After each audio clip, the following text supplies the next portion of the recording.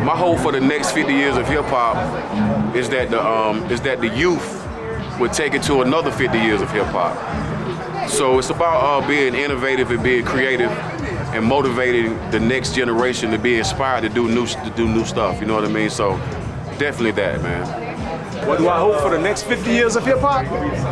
Is that these artists and producers and everybody who's really making real money learn how to invest and be more innovative, you know? This new generation, they're absolutely brilliant. They've redefined the game on a business level. They've redefined the game on a creative level. They have it all together.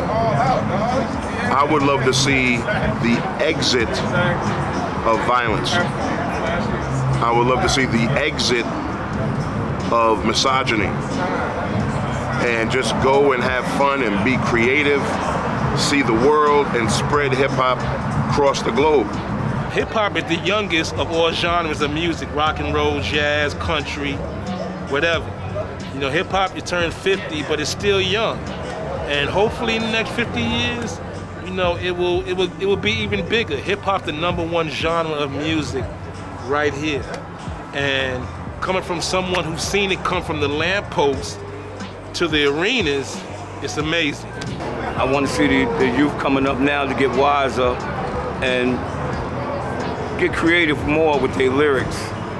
Let's clean them up a little bit, you know, and let's uplift everybody. That's what it's all about. That's what we need. Hip-hop is like a roller coaster. You know, it goes through its turns and it spins and its twists, but it always winds up on its wheels. So my hope for hip-hop is that even though it's going to go through more changes and twists, you know what I mean, dips and turns, that it ends up on its wheels and that we preserve its original culture. I'm 53, so I plan on being here 50 more years, so I would love to see that happen. So, boom, you know? Thank you once again, hip-hop, because it gave myself an outlet. It gives a lot of other people an outlet to express themselves in many different ways. So thank you, hip-hop. I hope we take this, it ain't going nowhere no time soon, so it's forever. But thank you, hip-hop. I'm still a student of the game. That's never going to change either.